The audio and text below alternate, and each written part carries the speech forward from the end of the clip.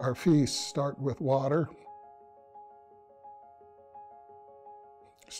Then the first foods is salmon, then deer, then roots and berries, and back to water again. And that's kind of been one of our formulas that we've had, that you take care of these gifts from the Creator, and they'll take care of you. They would come home with dried fish, dried deer meat, all kinds of roots and berries. And they would have all this food, and even though they had all this food, they would still take in people or relatives who didn't have a home, and they lived on this way all their lives, and it was beautiful. We had an amazing system of clouds and rain. And I think we understood every kind of water there was in our universe, whether it flowed on the ground or whether it came from the sky. And we always had a way to deal with that as a life process. So we understood every molecule as it came from the sky, and we knew how to live in it. And there was a place called McCoy Creek. It's all dried up now. Great big stream, beautiful holes for fish where the trees used to fall into the creek bottom, and it would dam it up and these big pools would form, which was what we used to have on Umatilla on my reservation. Now they keep the river all cleared out of all debris, and you don't find those pools anymore. I don't know what fishing's like. I don't fish anymore.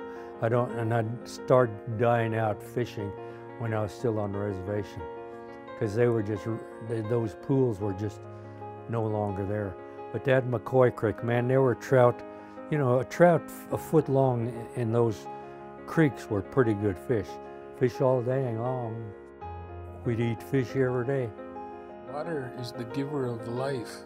If we don't have any water, we have no life. We need it to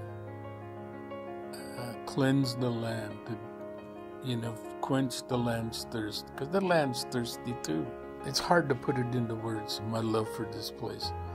This is where all of my old people are buried.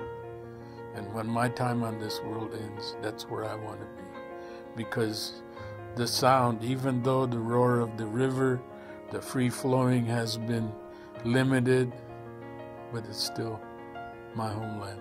Those connections, that kind of really intimate connection to your place, I think really changes how you feel about it. And, we're compelled to have people understanding it in that way or looking at our place that way, because we really do believe they're going to treat it differently. I think that has to be the case.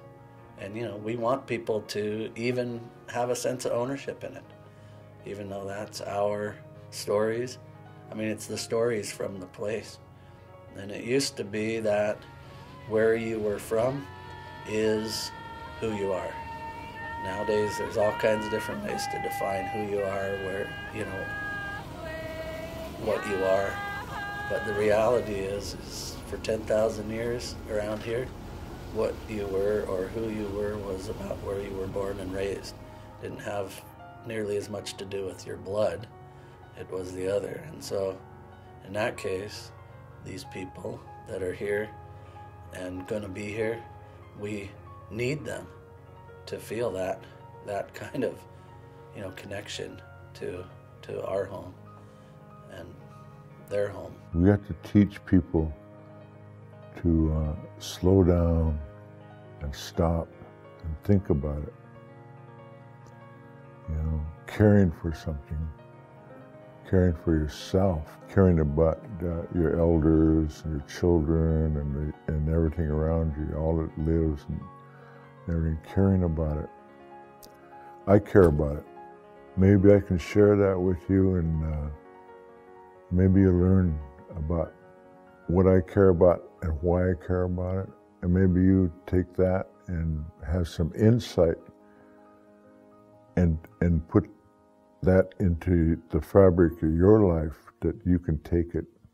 And maybe that there are others that will witness this and take that and put it into their life and have an insight and understanding of what it's like to be alive, you know, to care about something. And they can teach themselves and their children and their grandchildren that they too can do this.